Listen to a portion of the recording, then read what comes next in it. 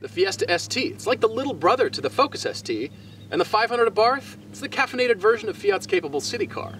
Many of you have asked us to drive these two cars. So here we are, seeing how much performance you can pack into these tiny packages, or to look at it another way, turbos are fun.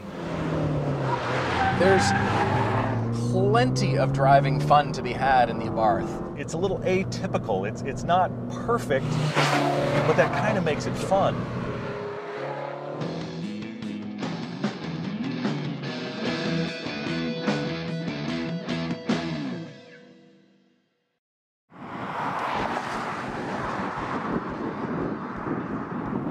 Of course, we drove the Focus ST and liked that an awful lot. This is its kind of angry, doesn't want to be overlooked little brother. And this is a case of little brother being better at some things than the older brother.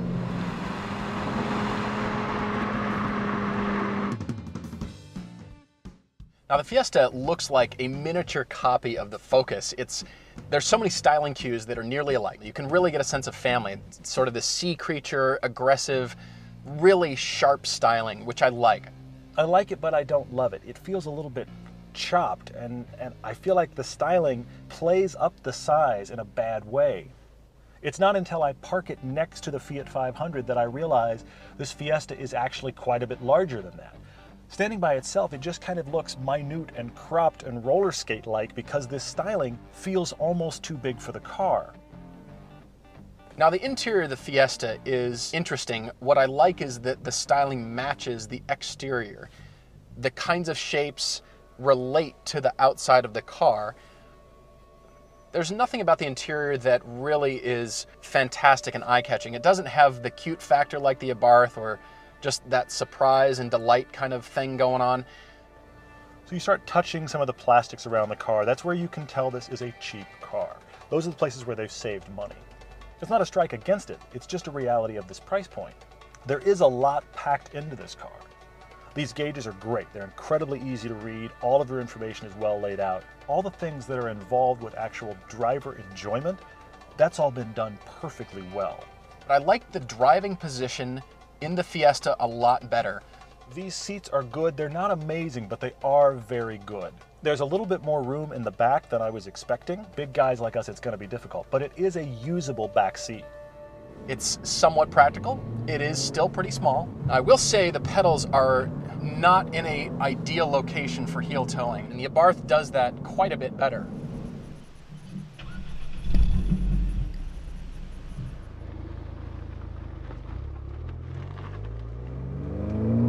But then when you get the turbo going, that's the reason you want to buy it. And this engine just loves to hang out at redline. Loves it. You could tune it, you could really just put a lot of horsepower through the wheels if you want, but as it is, nearly 200 horsepower, it doesn't feel lacking. This car has almost the exact same horsepower and total weight as an FRS or BRZ. Now, those cars get talked about being far underpowered and way too slow, including by us. But yet you get it into this subcompact genre, and suddenly 7 seconds feels like a fast car. But the turbo makes this car so strong, and you got to keep in mind, this isn't a heavy car. But here I am, bashing up this canyon road, and I'm not feeling like this car is lacking by any means. The response underfoot is pretty much instantaneous. Part of that is the turbo output that gives you a lot of torque really early on. The power feels a bit more readily available in this car, but the truth is it's not really any faster than the Abarth. I've always thought I was more into natural aspiration, but this car has proved I am now addicted to boost. This does have the same sound symposium, the same one you find on the Focus ST. You can really hear this engine note in the cabin, but it's not nearly the exhaust note of that Fiat.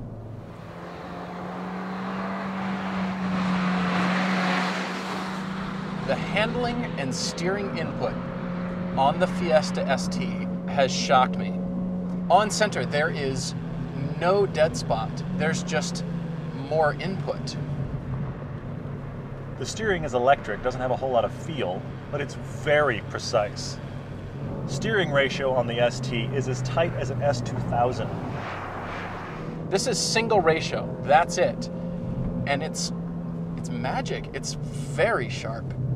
As sharp as many rear-wheel drive cars. What's shocking about the ST is this rotates like no front-wheel drive car I've ever driven, and I'm including the Focus ST in that. I'm continually amazed at how well you could rotate this car by just what you're doing with the throttle. Lifting off causes it to rotate, putting your foot back in it causes it to scrabble for grip and pull you out of the corner. This is a surprisingly agile vehicle. And what's great about the Fiesta is the suspension tuning. It's very well suited for those canyon roads. It's more aggressive than most cars, and so you might think that that would just beat you up on the freeway or a straight road. It's great. Yes, you can feel it's more aggressive, but it feels that way all the time, and for this little car, that's what I want. We're on a road that has a real tendency to pull out the understeer on a front-wheel drive car. And this ST is all but laughing at it. The Fiesta ST does have Ford's torque vectoring system, which is essentially a brake-based system that brakes the inside wheel to kind of tuck you around through the corner. And you add that to the scale of this car and the incredibly sharp turn-in. The rotation is truly astounding. Whereas a Barth surprises itself in you every time it goes through a corner. This is so predictable, but it's predictably sharp. The rotation and predictability are along the lines of the best balanced cars you've driven. And so you can realize that and now start to push harder and harder because the Fiesta ST is just up for it. It's like it's constantly got something to prove and it's got a little more to work with. This car can outhandle many cars across the board. This is a case of being nearly dead on. I love rear-wheel drive cars, but there actually are a few cars that I would pick this over. It is possible to put your foot down coming out of a corner and feel a little bit of that front wheel scrabble. But you've got to be pushing pretty hard to induce that. And then as soon as you think, oh, it's front-wheel drive and it's gonna start to push through the corner, that back end just comes right around. It's fantastic. I wouldn't describe this car as having body roll. I would just say that it kind of hunkers down in a corner over one wheel. It doesn't really feel like it rolls, where at the Fiat feels like it's rolling. With the traction control turned off, I can tell exactly what the tires are doing, and I can make it do what I want it to do, and it never seems to complain. It just gets it done. What it's doing is just increasing your confidence as you're driving and hammering through corners. And the way the car goes around a corner, you might forget that this is a front-wheel drive car. The Fiesta is that good.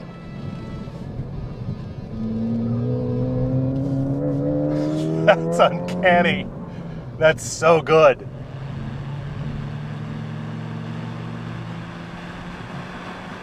I knew the Fiesta ST was good, but I wanted to hold back a little bit and see really what people are talking about. And damn it, it's good. The Fiesta ST is one of those lightning in a bottle moments in life. Because it's such a small car, that keeps the weight down. Because of the ST tuning, it's got incredible body control.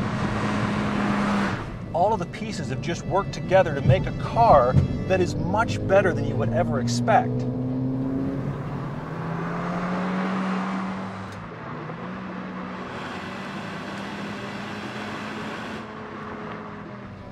It's not like the Fiesta is great at a few things, and if only they did blank better, the shifter, the seats, something about the steering. This is the complete package, and I'm having trouble telling you not to buy the Fiesta ST because I want one. Hands down, this is a car I would buy. In general, I'm not a huge fan of a front-wheel drive car. I'm always going to buy that third after rear-wheel drive and all-wheel drive. But I have to say, with these dynamics, the Fiesta ST is a car that I would buy.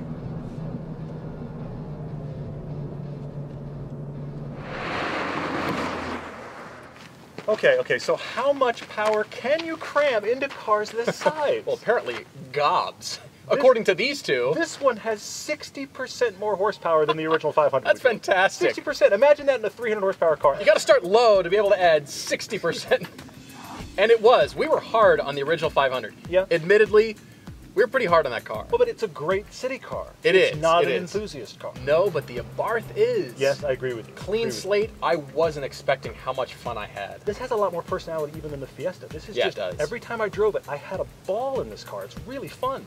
Well, so here's the problem. The Fiesta ST exists. That's kind of the Abarth's problem. Yes, that's a great point. Because here's the thing. That is an atom bomb in the class. It really the Abarth is. is really a great car for this tiny little compact performance class. Money. It's just the Fiesta ST competes across multiple classes at 25 grand. Well, so that just means Todd and I agreed, which doesn't happen very often. Yes, we should not make a habit of that. You know what I thought about actually on the Fiesta? That is essentially the same stats as the BRZ FRS. It's 2,700 pounds, just under 200 horsepower. Now, nobody's saying this car's slow. Now, maybe that's the turbo, but I do find it interesting. You know almost what? the same stat. I would pick this car over BRZ. I would not. But we can't agree on everything. I love the BRZ too, but hadn't driven this yet. This is great. You have to drive both these cars, and we want to know, for 25 grand, what would you buy? If you've had a rough day and you hop into this car, you're gonna forget about everything. You're just gonna have so much fun driving it. The Fiat 500 is not the performance success of the Fiesta ST, but it is a superb sports car version of the standard 500. The Fiesta is so unbelievably capable. It is the better car here. It is the sharper instrument, and it's brilliant on this road. And when you consider the price point here, I mean, loaded out at 25 grand, if you're an enthusiast, this is a holy grail moment.